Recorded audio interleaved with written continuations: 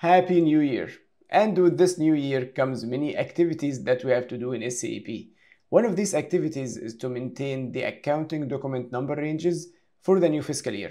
As you see in the example here, I have my number ranges maintained for 2024 and 2025, but nothing for 2026, which means that if anyone tries to post an accounting document on the system now using these number ranges, the system is going to issue an error that the number range doesn't exist in 2026.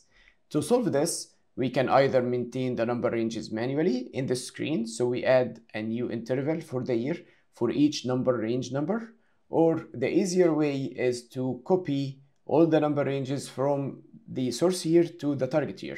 So in my example, I'm going to copy from 2025 to 2026. We can do this using the transaction OBH2. Here we insert the company code, and we can also insert an interval of company codes, for example 0111. The number range number is the number range that we would like to copy. We can also leave it empty to copy all the number ranges, or we can insert an interval.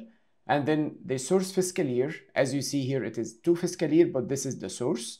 So the source is, for example, 2025, and the target for me is 2026.